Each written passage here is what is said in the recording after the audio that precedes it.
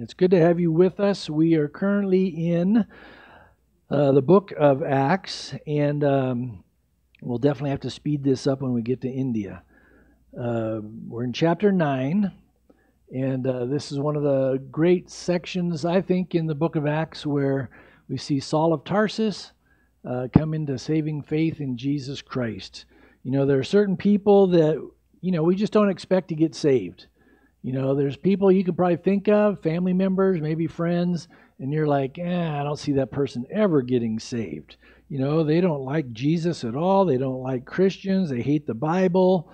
And, then God surprises us, and through His grace, His love, His mercy, He breaks through, and the Holy Spirit brings us to that place where we are confronted with our sin and we see Jesus as the Savior, and then we have a decision to make. Are we going to receive Him or are we going to reject Him?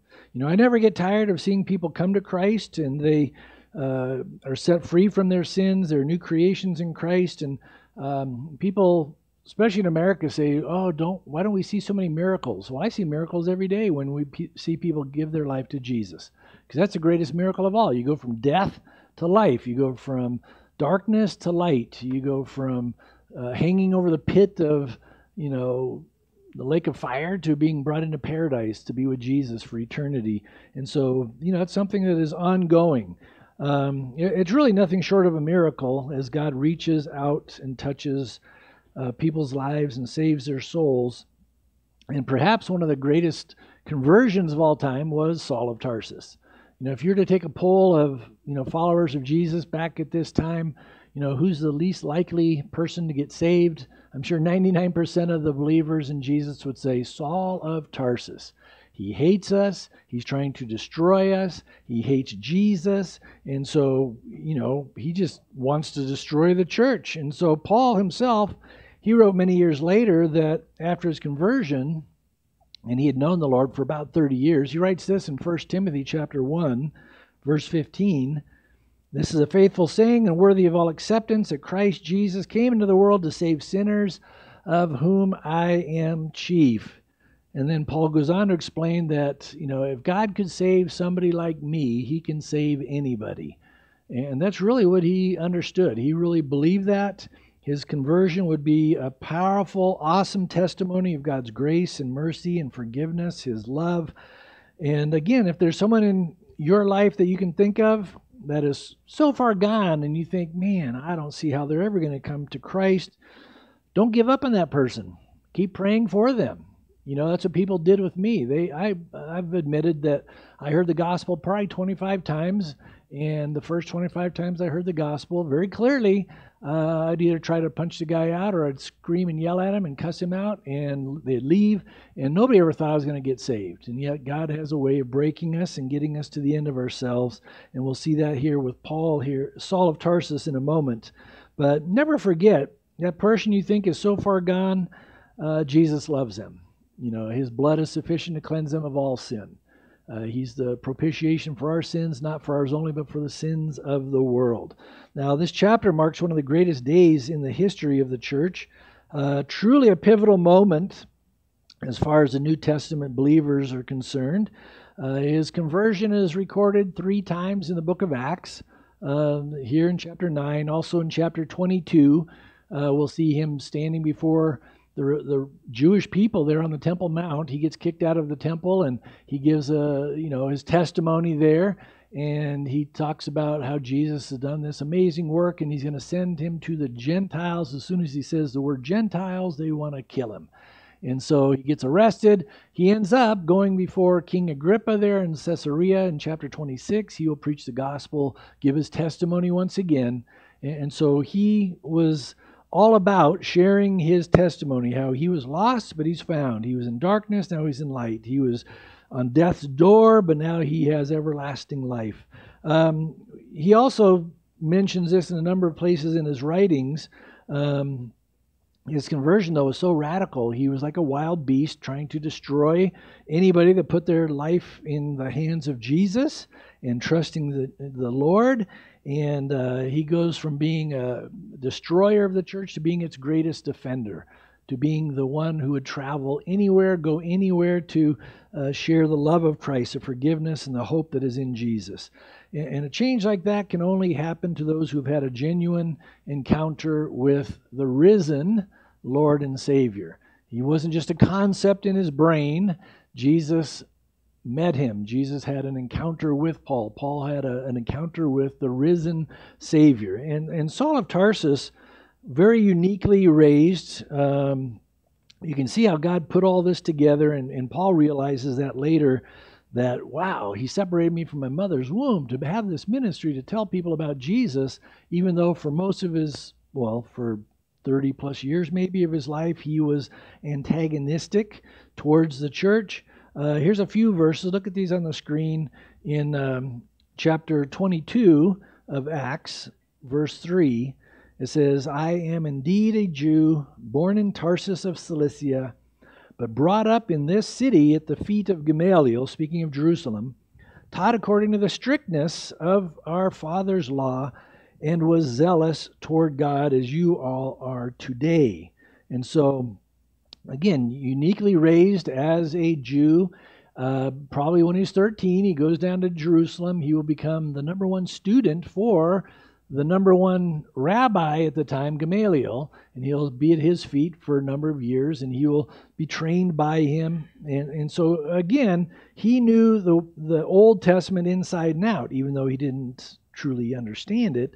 He knew it, highly educated. He was also a Roman citizen, and we'll see even in Acts how God will use his citizenship to open up doors, and give him opportunities that many Jews did not have. But because of that Roman citizenship, he was able to exercise some of the laws. He was able to use some of those laws to his benefit.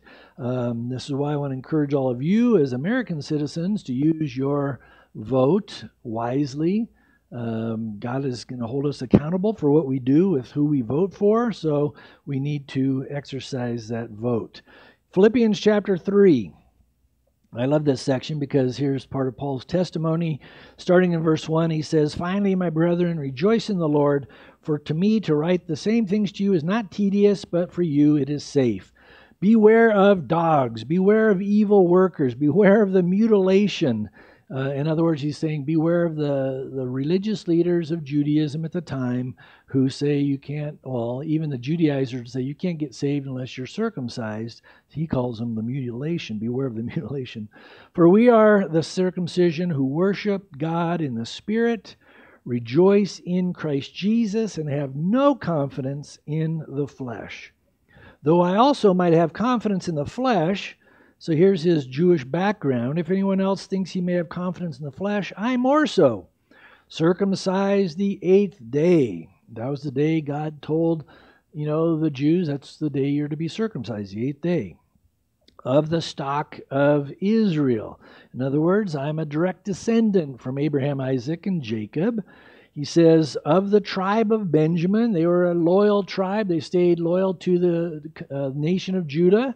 The first king of Israel was from Benjamin, King Saul. He says then, a Hebrew of the Hebrews. In other words, Paul did not mix with the Gentiles like a lot of the Hellenistic Jews. They were kind of, taking in some of the culture of the Greeks. But Paul's like, no, I am strictly a Jew. I've never known anything else. I'm not going to know anything else. I was a Hebrew of Hebrews. He says then, concerning the law, a Pharisee. Again, all the other Jews will look up to the Pharisees. They're like the superstar Jews. They were held in high esteem. And Paul was, one of them, a Pharisee. Verse 6, concerning zeal, persecuting the church. And that's what we've seen so far in Acts chapter 8. Wreaking havoc of the church. He was like a wild beast, destroying the church. Concerning the righteousness which is in the law, blameless. Can you imagine? He was a very highly vocal critic of Jesus, but he was also a very highly sought after rabbi because, this guy, if you looked at him from the surface, you'd think this guy is right on. He is holding fast to the law, and yet he comes to realize I'm a sinner. We're all sinners. Nobody can keep the law. That's the whole purpose of the Sermon on the Mount. You've heard it said, you shall not murder. But I say to you, Jesus says, if you have anger in your heart without a cause, you're guilty of murder. You've heard it said, I've never committed adultery. And that's what Paul would say. I've never committed adultery, but if you had lust in your heart, then you have committed adultery in your heart. So Jesus breaks down and shows him, no, you're not keeping the law, even though he says, according to the law, blameless. Wow. Look at chapter 9, verse 1, book of Acts. Paul's background, so unique. From one extreme, he'll go to the other extreme. Then Paul, still breathing threats and murder against the disciples of the Lord, went to the high priest, maybe that was Caiaphas at that time still, and asked letters from him to the synagogues of Damascus. That's up in Syria. It's about 150 miles away from Jerusalem. So that if he found any who were of the way, followers of Jesus who are often referred to as the way, probably because Jesus said, I am the way, the truth, and the life. Nobody comes to the Father but through me. So he's traveling with official papers in hand to Damascus. And if he finds any of these people who are of the way, whether men or women, he might bring them bound to Jerusalem. Any of you have been up, on the top of the Golan Heights with us in Israel? You can get out on this point, and it's really cool. We weren't able to do it last time, but the time before, and you can actually see Damascus. It's like 40 miles away, and you can see the road heading up to Damascus, probably the same road that Paul was on as he's going up there with official papers in hand to arrest those who were following this guy named Jesus. Verse 3, as he journeyed, he came near Damascus, and suddenly a light shone around him from heaven. Now, if you were to stop Paul on the road and ask him why he was trying to destroy these people, these Jews, why are you trying to destroy your fellow Jews? He would say, Jesus is dead. He's a false Messiah. The word says in Deuteronomy 21, cursed is everyone who hangs on a tree. So why would God take a cursed person and make him our Messiah? That doesn't make any sense. So would God take a cursed false prophet? No way. And so as these followers are concerned, they're saying Jesus is alive. They're saying they're doing these miracles by the hand of Jesus, but I think they're doing it by the hand of Satan. And so I got to destroy them before they destroy the Jewish faith. And so he looked at them as a dangerous cult of people that are corrupting the historic Jewish faith. He actually thought he was doing God a favor. And later on he would say, he did all these things in ignorance and unbelief. He just didn't know who Jesus Christ was. He, probably better than any of us, he knew the Old Testament. And he studied the Old Testament. But he didn't know Jesus. And Jesus is throughout the Old Testament. He knew the Bible, but he didn't know the God of the Bible. Jesus even says to the Pharisees, and it's in John 5:40, you search the scriptures, for in them you think you have eternal life, but these are they which testify of me. And so if you don't see Jesus in the Old Testament, then you're missing the whole point of why Jesus is the Messiah and why God has given us the Old Testament. And people today that say, we don't need to study the Old Testament, it's all in the New Testament, be very careful, because the Old Testament is in the New Testament. The New Testament is found throughout the Old Testament. It's God's Word from Genesis to Revelation. So don't start dicing the Scriptures and saying, we don't need the Old Testament. It's all about, how do we even know where we came from without Genesis 1, and 2? How do you know what sin is all about unless you know Genesis chapter 3? Be that as it may, he's journeying, and suddenly a light shone around him from heaven. Verse 4, then he fell to the ground and heard a voice saying to him, Saul, Saul, why are you persecuting me? And so just before he gets in Damascus, and he's got these guys around him, they're, it's like a little army going up there to arrest wayward Jews. The glory of the Lord knocks him to the ground. He hears his voice, the voice of Jesus, Saul, Saul, why are you persecuting me? And I think at this very moment, the prayers of all the saints were being answered. Lord, get Saul of Tarsus. Lord, strike him down. Lord, he's trying to kill us, so you need to take care of this guy. You know, it'd be like some of us praying for Ayatollah Khomeini. You know, my prayer is, God, strike him down. You know, and Jesus might be thinking, he needs to be saved. That's what they were thinking about Saul of Tarsus. He needs to be destroyed. Instead of destroying him, Jesus is going to save him. Now, notice also how Jesus relates his church, his followers. Notice how we are so attached to Jesus, he calls us the body of Christ. And that's what he's saying here. Why are you persecuting me? Saul's saying, I didn't persecute Jesus. He's dead. Who's he referring to? His believers, his followers. We are the body of Christ. In Jesus' mind, yes, you are persecuting me by persecuting my people. Now, notice the sovereign grace of God towards Saul here. Saul wasn't seeking Jesus. He wasn't trying to get saved. He wasn't, I got to search with all my heart and I'm going to find the truth here in Jesus. No, not even close. He's there filled with anger, bitterness, wrath, wanting to destroy the church. And yet Jesus sovereignly appears to him. Saul, Saul, why are you persecuting me? Now, at this moment, he could have said, who are you? And he's going to tell him who he is. He could have just said, nah, I'm not going to follow. Because we all have a free will. But he's going to know instantly what's going on here. Jesus wanted to change this man who was filled with such hate, such murder, and turn him into a man after God's own heart. Again, God doesn't want to destroy. It's not his desire for any to perish, but for all to come to repentance. Look at verse 5. And he said, so Saul says, who are you, Lord? Then the Lord said, I am Jesus, whom you are persecuting. It is hard for you to kick against the goads. A couple of important things to notice here.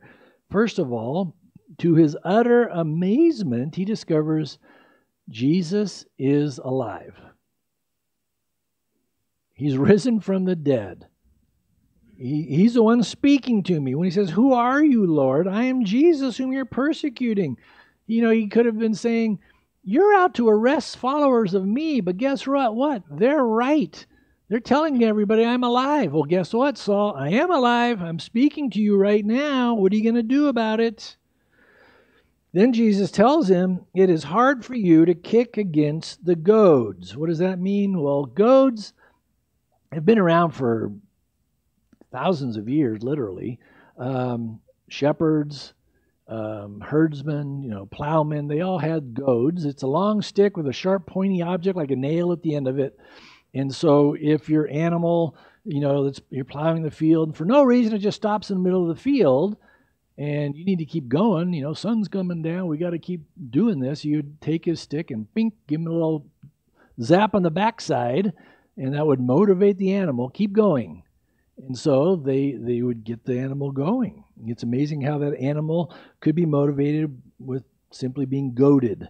You might think you have a stubborn ox, and like it says here, why are you kicking against the goad? You can have a stubborn ox that is kicking against it. You're trying to goad it, and it keeps kicking back, and what is it doing? It's hurting itself. It's kicking itself against the sharp object even more.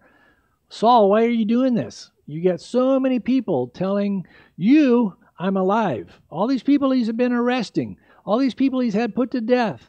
He's trying to get them to renounce Jesus. We saw that earlier. And yet they're probably telling him, no, Jesus is alive. And he's kicking against that. You're not hurting them. You are hurting yourself. And so Jesus is telling Saul, it's hard for you to kick against the goads. Now, what were the goads in Saul's life? Probably one of the goads was the gospel. Just the gospel message going forth. It's spreading like wildfire. And Saul's trying to stomp it out. But like many wildfires, the harder you stomp on it on a windy day, the more it spreads. And so that's got to be just goading him. It's like, this is bugging me. I mean, I'm trying to eliminate these people, and it keeps growing. The harder he tried to crush it out, the further it spread. Probably the biggest, sharpest goad in Saul's life was the death of Stephen. Remember at the end of chapter 7, we're told that Saul was guarding all the clothes of those who were stoning Stephen to death. And he's there. He's giving hearty approval to his death. He's the first martyr. And what does he hear Stephen say? He's looking up. I see the Son of Man seated at the right hand of the Father. And he says, Lord Jesus, don't hold this sin against them. And then he dies. And I'm sure that stuck with Saul. I mean, those words are ringing through his brain, and he's kicking against that. I think Stephen's death was like a time bomb just ready to blow up in his heart, because he had traveled to Damascus, and he's not seeing any victory here, but he's confronted by the risen, living Lord and Savior himself. Here I am, Saul, the one you've denied, the one you've rejected. What are you going to do about me? You're fighting against me, but guess what? You're never going to win. If you're fighting against the Lord today, you're never going to win. The best thing you can do is surrender to him. Stop kicking against what you know is true. Maybe there's some people here, you're kicking against rejection of the Holy Spirit. Maybe you've come here because you're reluctantly here because somebody's been bugging you. You need to come to church with me. Now you're here. Jesus died for you. Jesus rose from the grave. He's here to offer eternal life. And if you're a person who is fighting against that conviction, all I can say is that's dumb. You need to stop. I mean, you're not hurting Jesus. You're hurting yourself if you keep kicking against the goad.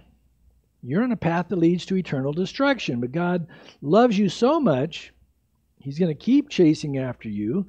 Like we'll see with Saul, it's best to surrender to him. Turn your life over to Christ. Let him take control. Look at verse 6. This is exactly what Saul will do.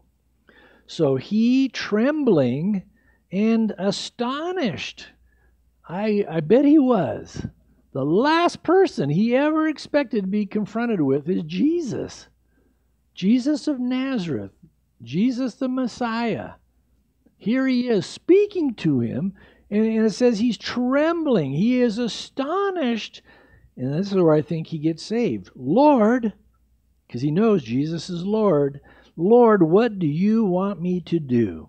Then the Lord said to him, arise and go into the city, and you will be told what you must do. Again, I believe it's at this very moment Saul of Tarsus becomes born again. He becomes a new creation in Christ. He'll write about it later. If anyone is in Christ, he is a new creation. Old things pass away. Behold, all things become new. And it's that quick. It's that fast. All the struggles that Paul had with God, with Jesus, are now going to be removed. The battles in his mind are now going to be cleared up. And what he has been introduced to is Jesus Christ and the reality of the truth that he is alive. Paul has nothing else to argue about. He knows I've been 100% wrong. His followers are 100% right. I'm having a conversation with the risen Lord. What could he do but turn to Jesus? He couldn't fight against the Lord because he knew he'd be fighting against God. And that's something Saul never wanted to do. He never wanted to fight against God. He thought he was defending God. He loved God with all his heart, mind, soul, and strength. Love his neighbor as himself. Deuteronomy 6, I mean, that was part of his DNA. He thought, I love God, and I'm doing this because I love God. But now he realizes the Father and the Son are on the same team. Father, Son, Holy Spirit, one. So, Lord, what do you want me to do? And in that simple act of surrender to Jesus, he is saved. His whole life will be radically changed from this day forward. And again, it happened that fast. And it can happen that fast with you. If you don't know Christ today, you can go from death row to eternal life. You can go from damnation to exaltation. You can go from the pit to paradise, but you have to surrender to the Lord. If you want your sins forgiven, you need Jesus. If you want your life to be at peace with God, you need to surrender to Jesus. You have to ask him to come into your life and be your Lord and Savior. And that's what Saul did. Lord, you're right. I'm wrong. I don't want to stay wrong. I need you. I don't want to fight against you. What do you want me to do? What do you want me to do? So Jesus again says, arise, go into the city, and you will be told what you must do. This is the way it's supposed to be. We don't tell God what to do and how to do it. We ask the Lord, what do you want me to do? How do you want me to do it? This is something the church in America is getting all messed up. The church here is especially guilty of this. We think it's our right as a Christian nation to change the rules of God's Word. Yeah, I know God's Word says husbands love your wife, even as Christ loves the church, but I don't feel like it. It has nothing to do with your feelings. Yeah, as a wife, I know the Bible says wives love you, or be in submission to your own husband as unto the Lord, but I really don't feel like it. It's not about your feelings. Oh, I know the Bible says train up your children in the way they should go. I know the Bible says don't provoke your children to wrath, but I think Dr. So-and-so's got a better plan for raising kids. God's Word is the final authority, not Dr. So-and-so. Dr. So-and-so has screwed up a lot of kids. But we all need to realize that the farther we get away from the simple teachings of God's Word, the more turmoil we create in our own families, the more turmoil we create in churches. Because God's Word is truth. God's Word shines light. It fills us with wisdom. It gives us insight into God's heart, His mind, His plans, His purposes, His will for our lives. Jesus says in John chapter 17, verse 17, as He's praying there to the Father, sanctify them by your truth. Your word is truth. Matthew 24:35, Jesus says, heaven and earth will pass away.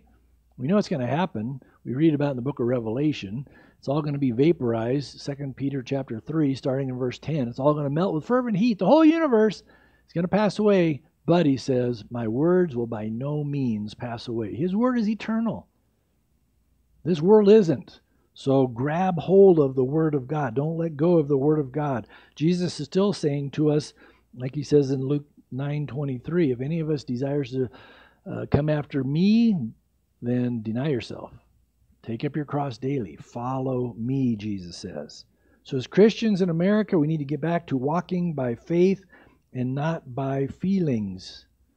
Faith comes by hearing, hearing by the Word of God.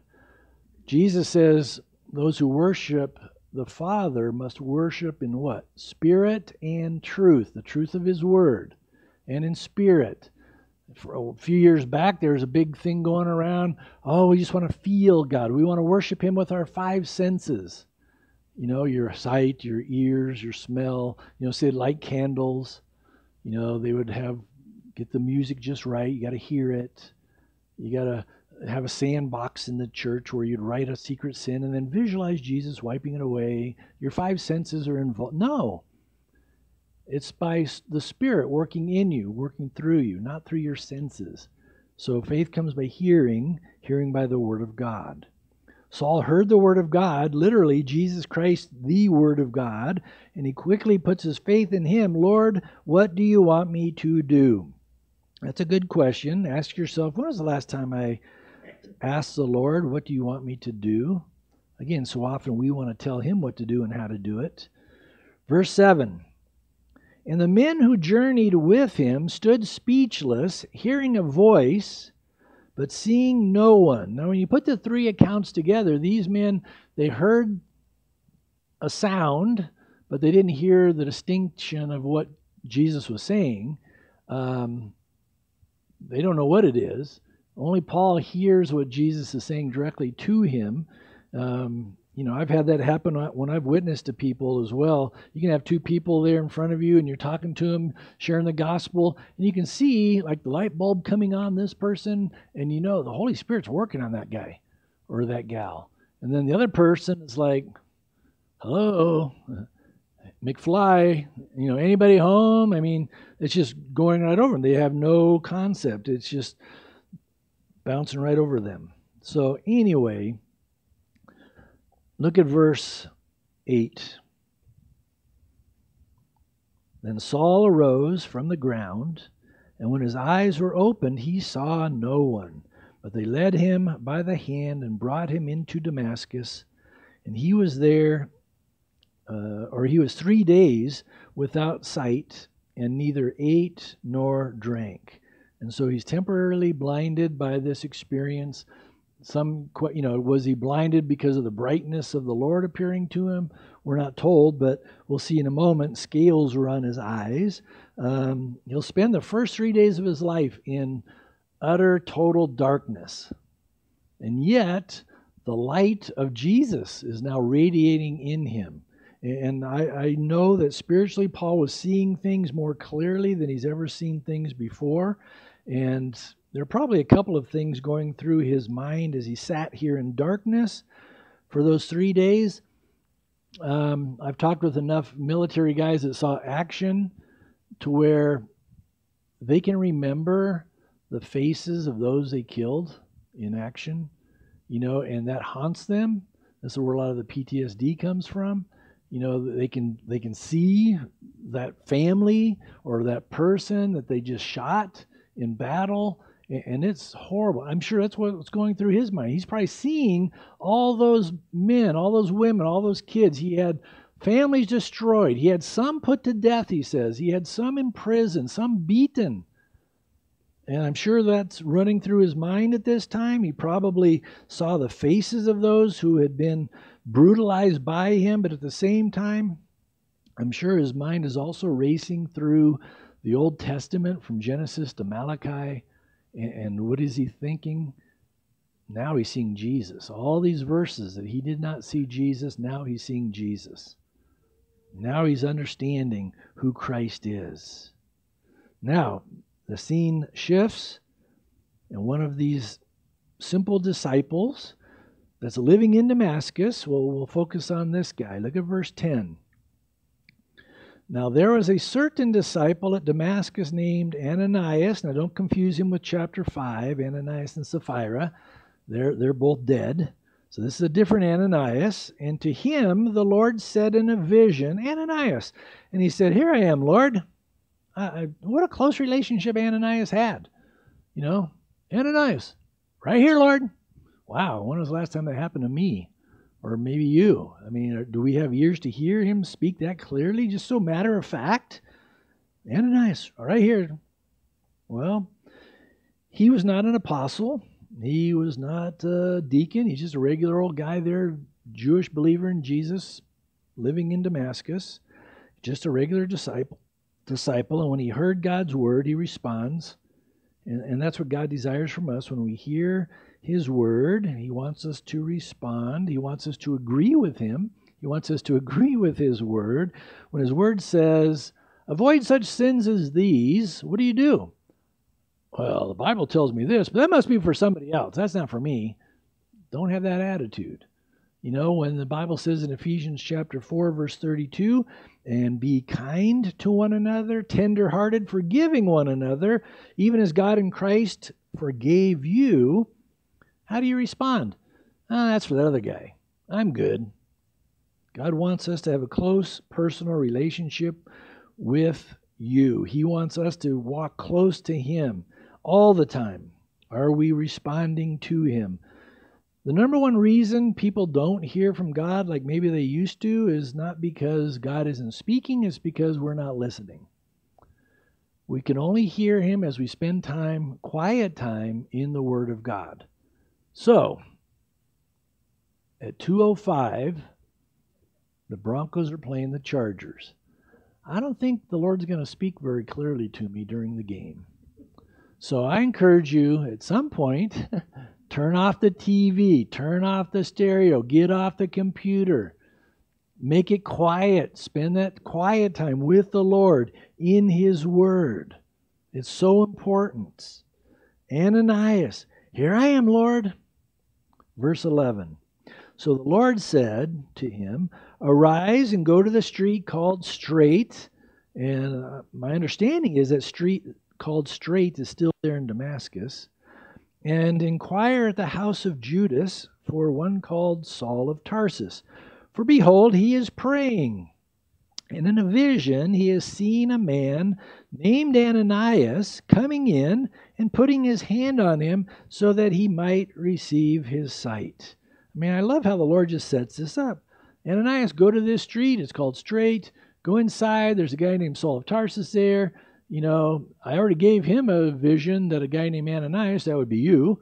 You're going to go there. You're going to lay hands on him. He's going to restore his sight. And so it's just all put together by the Lord. I mean, here's another example of God doing the extraordinary through the ordinary.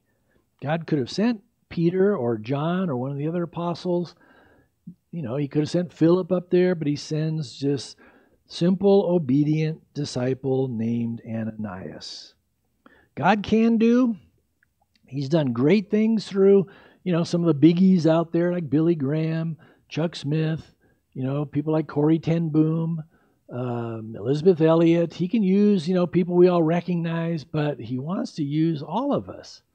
And any simple thing he calls us to do, we might think, well, that's a simple thing. Not in God's kingdom. Anything he asks us to do is not simple. It's a blessing. It's wonderful to be able to do whatever he calls us to do. To him, there's no little thing. But the Bible also says, if you're faithful in the little things, he will bring the increase. So start off being faithful in the simple things, like spending time in his word, in prayer, in fellowship, like you are today. Verse 13. You got to love Ananias. He says, "Then Ananias answered, Lord, I have heard from many about this man, how much harm he has done to your saints in Jerusalem. And here he has authority from the chief priests to bind all who call on your name."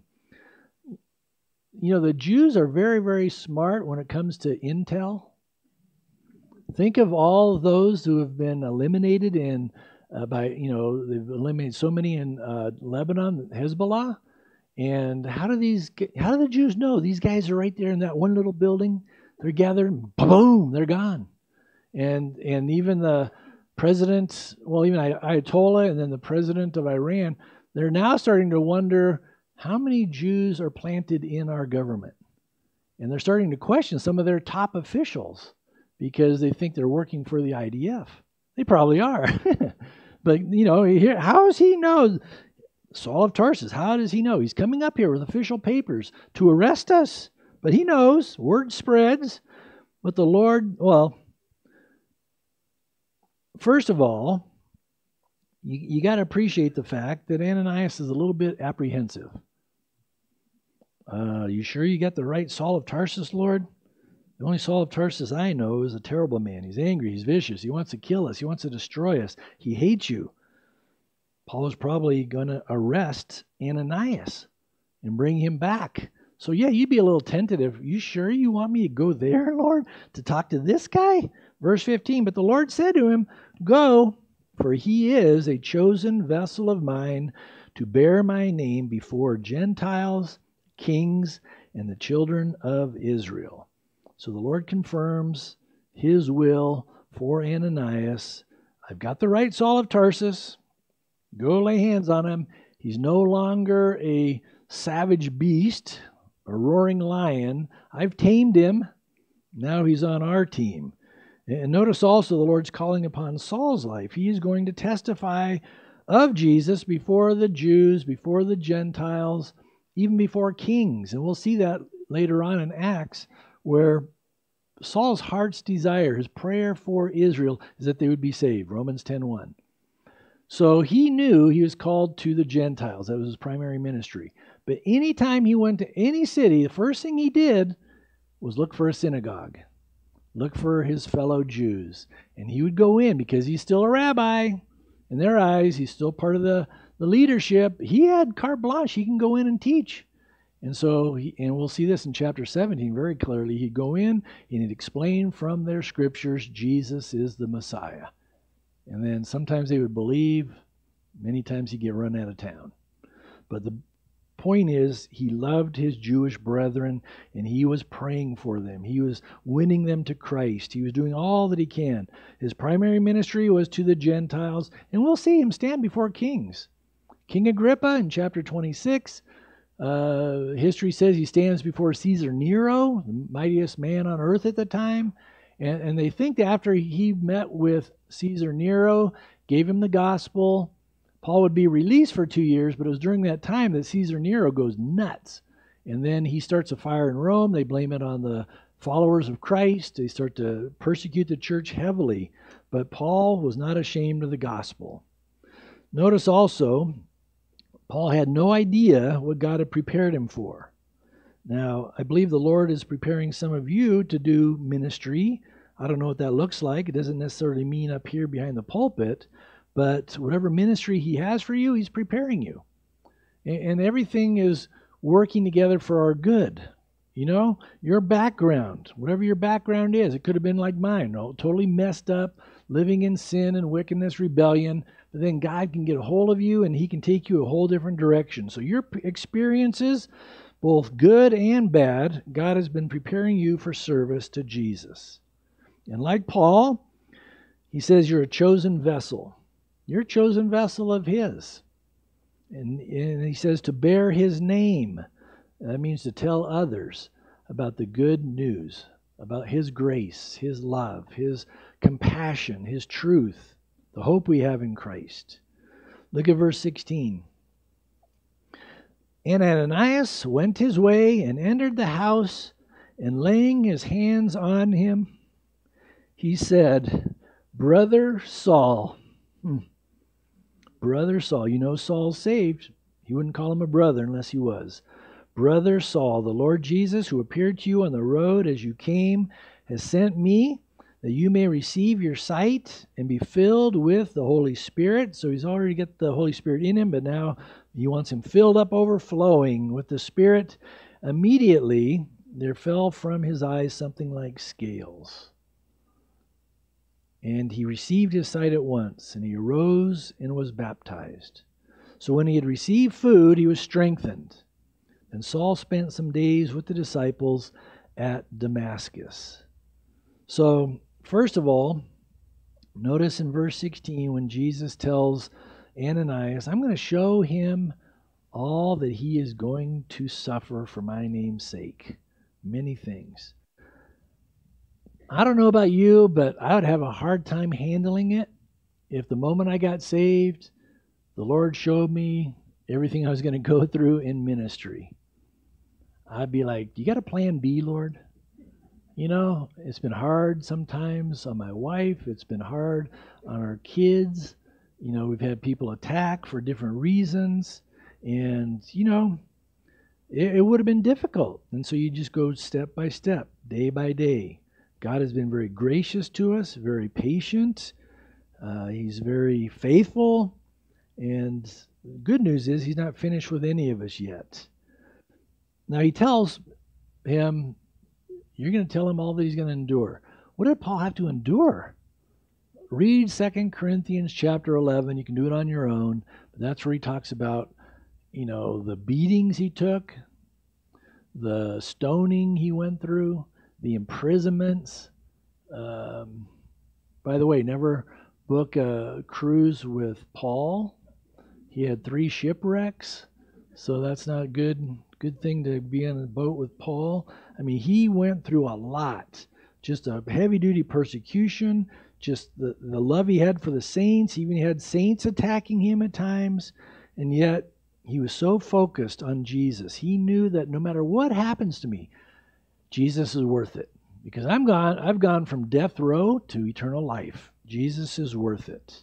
All the heartaches, all the hassles, all the pain and suffering, he will say, that's like light affliction compared to the glory of being with the Lord. 2 Corinthians chapter 4.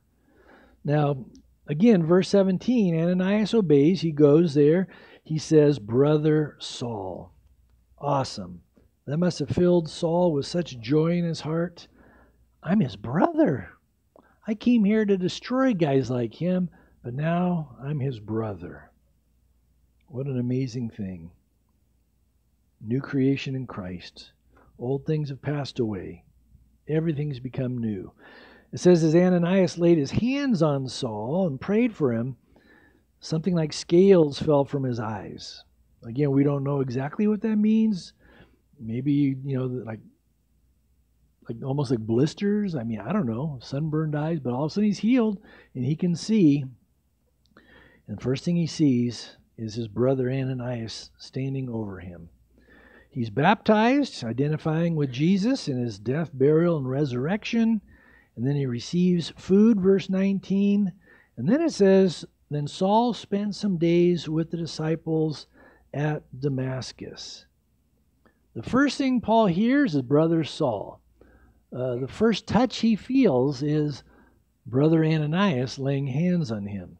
The first thing he does after he is saved and then baptized is he goes to church. Can you imagine that first time Ananias brings him to the disciples there in Damascus? Hey, we got a visitor. Who is it? Saul of Tarsus. Ah! They probably would have wanted to run. Can you imagine being Saul, though? I can't even imagine how amazing, how emotional it must have been. Again, the mixed reactions. He comes in, Saul of Tarsus? Praise the Lord, we've been praying for you to get saved.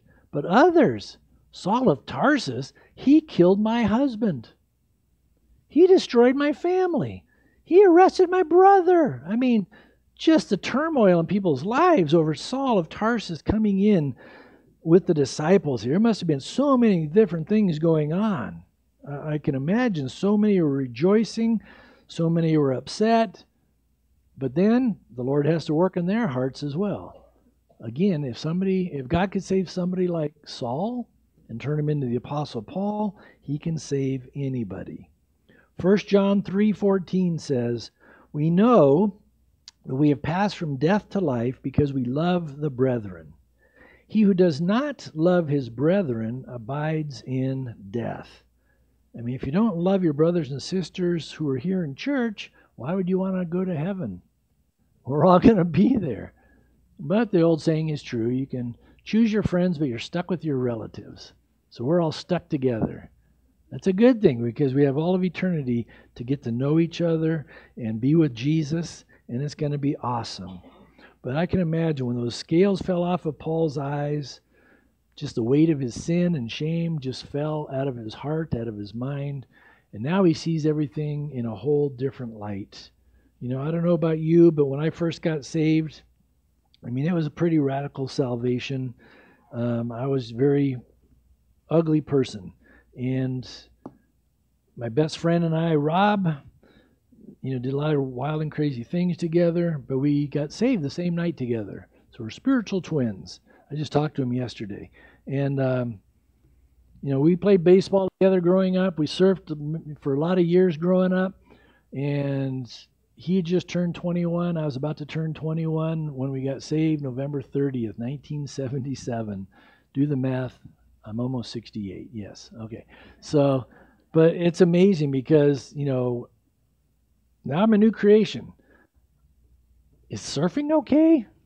I don't know if you can surf or not. I'm a follower of Jesus. Would Jesus say it's okay to surf, Jeff? I mean, I struggle with that kind of stuff. I mean, I got kicked off the team in baseball at San Diego State.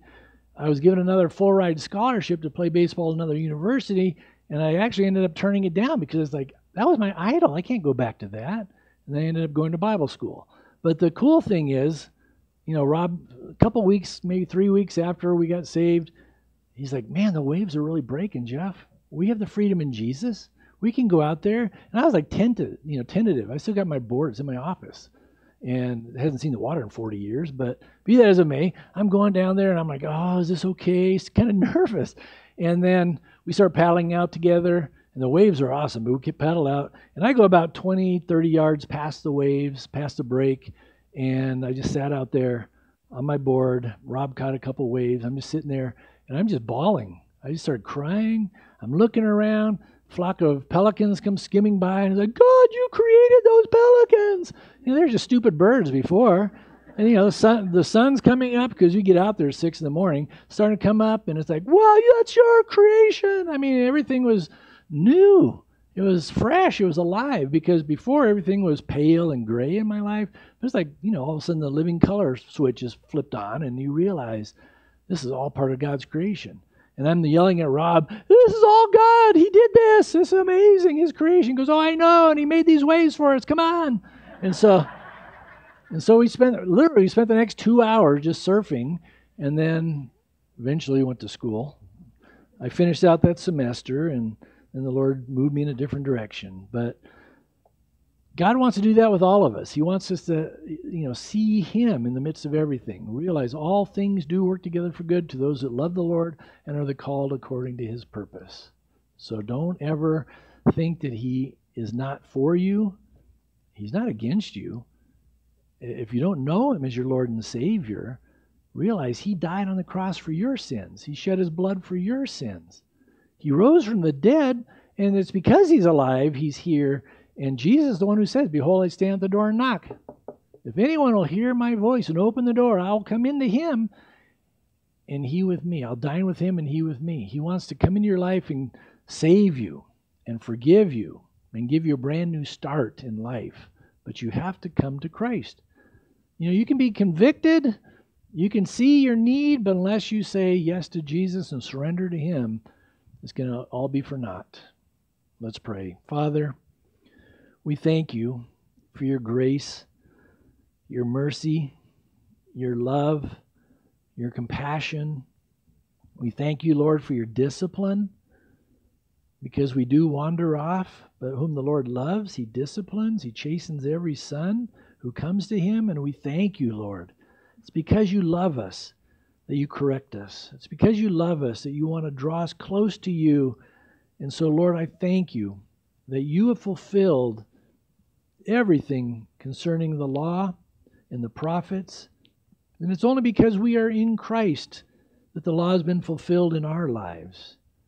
And we thank you, Jesus, that you love us so much, that you are with us always, even to the end of this age. We thank you, Lord, that you'll never leave us. You'll never forsake us. And so, Lord, give us ears to hear what your Spirit is saying to us from your word. Every day when we get up or when we're getting ready for bed, whenever we have that opportunity at lunchtime, just to open up your word and let your Spirit speak to our hearts, reminding us of how awesome you are and that you have a great plan and purpose for all of our lives. We're not here by accident, Lord, but you've brought us together to see you high and lifted up. And like Isaiah, may we just be so blown away when you say, who will I send? Who will go for me? Here I am, Lord, send me.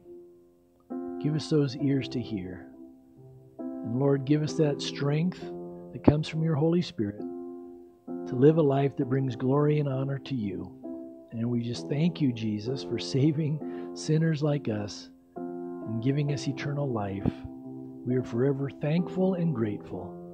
And it's in Jesus' name we pray. Amen. Amen. Let's stand together. Let's worship the Lord. And if you need prayer, please come on down. Don't forget, we'll be praying for Emily for the next 6 weeks or so keep him in prayer as well.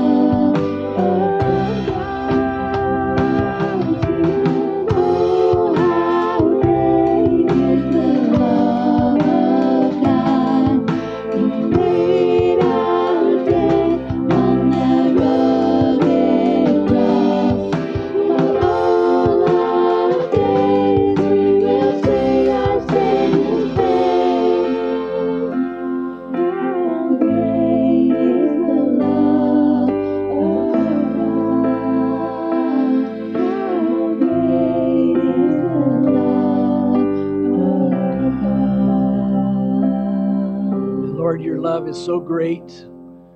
We can't even fathom how awesome you are, but we thank you that you reveal yourself to us as we are able to receive all that you have for us. Lord, help us to continue to walk on that straight and narrow path. May we continue to fight the good fight, to keep the faith. We want to stay on course, Lord, until you call us home to be with you. And Lord, we love you and we thank you and we give you all the praise and honor that you alone deserve. And it's in Jesus' name we pray. Amen. Amen.